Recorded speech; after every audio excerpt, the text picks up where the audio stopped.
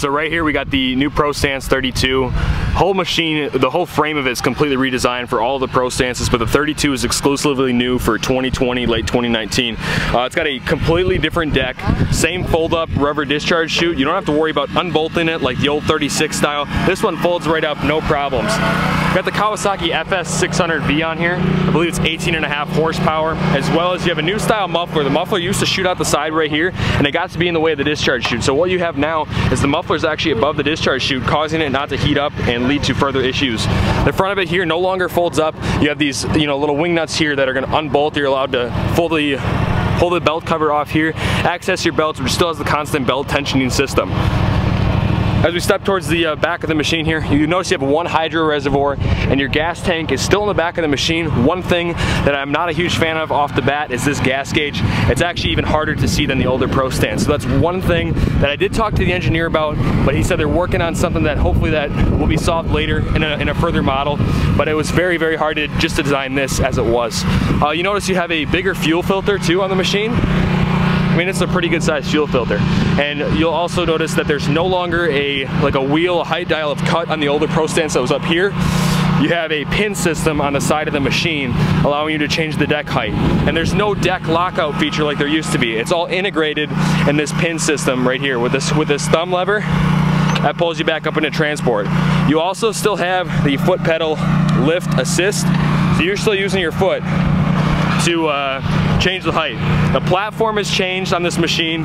It's a different in color, so it's black instead of red. It's also a little bit wider, and it's got more grip tape rather than those ridges on the older Pro Stance.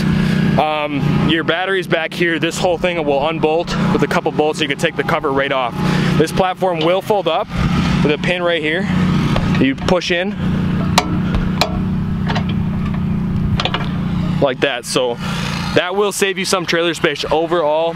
This machine is a little bit longer, but that's going to allow it to be more compact and less trailer space. You also have these isolators right here, give you better suspension on your machine, as well as these are your neutral bars to pull out your machine and put it in neutral. You'll also notice on the side of the machine, these fenders are completely redesigned. Right here, they're still metal. It's got a new sleeker design on the machine here. Hydro gear ZT transaxles underneath it, and you got your gas tank here, which I will find out that spec for you guys, let you know how many gallons that is. Up on top here, you have the choke.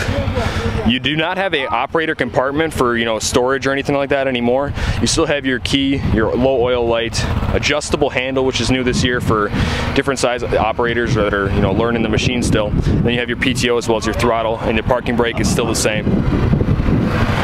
So overall, guys, that is the 32-inch Pro Stance. Those are the main features.